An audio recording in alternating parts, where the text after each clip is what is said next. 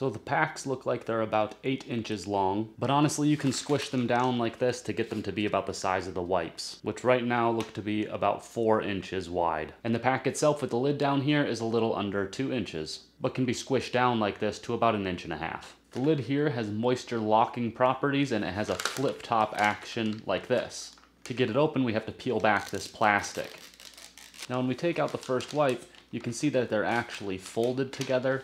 They're not perforated, you don't have to tear them. The tissues themselves look to be a little over 7 inches by 5 inches. They're definitely scented and they smell really good, although I can't really place a name to the scent that they are. It's just like a fresh smell, you know what I mean? And it's infused with aloe and vitamin E, so I'm sure there's a little bit of that in there.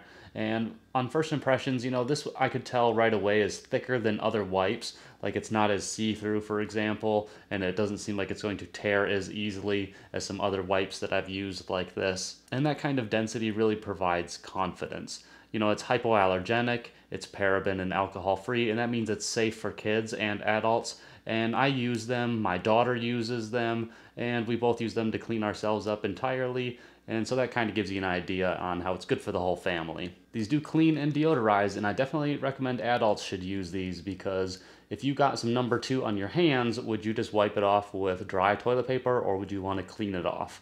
A paper like this is a good way to clean off your number 2 downstairs. So I keep it on the back of my toilet. They recommend only 1 wipe per flush, and they want you to only flush it down to well-maintained sewer and septic systems. It's not for like RV systems and things like that. Now I typically use 2 pieces of paper when I'm cleaning myself up, and it seems fine, it flushes okay. Now in comparison, this cleans up so much better than dry toilet paper. Obviously, imagine if you got some on your hand, if you were cleaning it up with a wipe like this versus a dry piece of TP. And compared to other wet wipes, I would say that it doesn't shred like some others do, which is really nice because that can be gross when they do that. This one is also large enough to cover my whole hand, which I really appreciate because sometimes you get wipes like this and they're too small, you know what I mean? So I've also noticed that the excrement doesn't bleed through the material like on some other wet wipes. Thankfully, you know, you can still see it sometimes when you are cleaning yourself up, but at least you can just fold it in half and have a clean piece of paper. I think these are going to be really good for anyone who is tired of using dry toilet paper downstairs like a